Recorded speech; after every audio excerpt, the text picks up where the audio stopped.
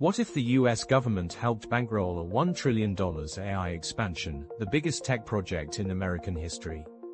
Not a private startup, but OpenAI, the company behind ChatGPT, could soon be backed by US taxpayers to build the physical backbone of artificial intelligence.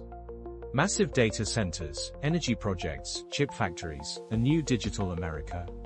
This isn't science fiction, it's a real proposal discussed between OpenAI and the US government. A $1 trillion AI infrastructure plan with partners like Microsoft, Amazon Web Services, and Oracle could make the US the global capital of AI power. But who pays, who profits, and who controls the world's next superpower, compute? OpenAI isn't asking for cash, it's asking for loan guarantees.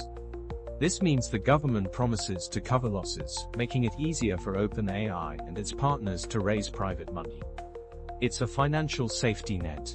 Tesla's 2010 loan guarantee was $465 million. This proposal is over 100 times bigger, nearly half of America's entire $1.7 trillion discretionary budget. $1 trillion could fund 2 NASA programs, 3 highway systems, or every student loan payment in the country for years. This money is for super-scale AI factories, giant data centers running millions of chips, pulling gigawatts of energy, cooled by rivers, and guarded like nuclear sites.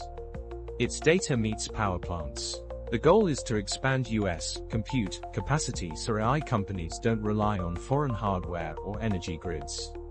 It's a national AI ecosystem, energy infrastructure, chip manufacturing, supply chains, and jobs.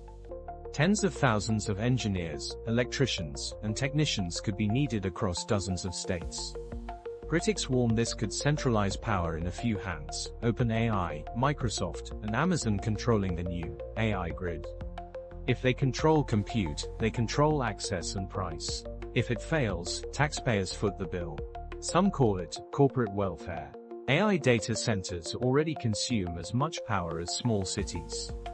Scale that up by $1 trillion, and we're talking grid wars over electricity and water. Meanwhile, countries like China, South Korea, and the EU are racing to build their own sovereign AI stacks. NVIDIA is investing billions globally. Sam Altman says this plan would be like the interstate highway system for AI, a digital backbone connecting innovation across America. Would you want a mega data center in your state if it meant jobs and power lines? Hit follow to stay up to date. Thanks for watching.